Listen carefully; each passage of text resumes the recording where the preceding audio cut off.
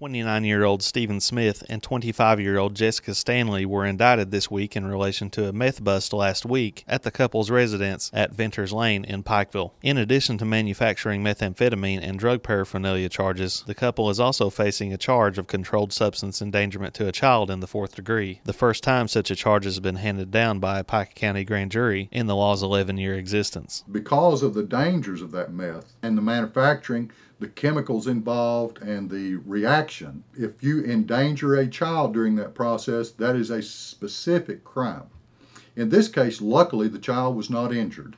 It was taken to the hospital to be checked out, but the child in this case was very young, received no injuries, but that is still a Class D felony under our statute. Now, if the child had received an injury, the penalty would have been larger, and if the child had received a serious injury or actually had died, the penalty escalates in each of those instances as well. The investigation into the alleged meth manufacturing operation utilizing one-step meth labs resulted from anonymous tips to the Coal Run Police Department. Officer Anthony Maggard, who testified before the grand jury in the case, said officers were aware that there was a child in the residence where the meth was being made.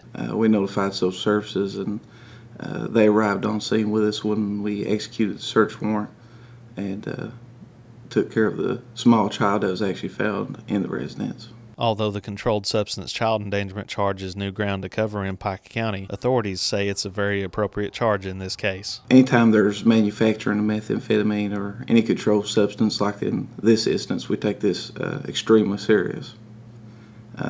It's extremely dangerous to the child. When they're around these substances being made, just the chemicals that make these meth labs are a danger in themselves. You know, it's one thing if these people want to get in a home and make meth and burn their own noses and bodies up, but when you place a child in that kind of a situation, you're looking at real serious prison time, and I'm sure there's not a jury in this state that'll take a case like that lightly. Both Stanley and Smith remain lodged in the Pike County Detention Center on separate $20,000 cash bonds. Reporting in Pike County for EKB News, I'm Chris Anderson.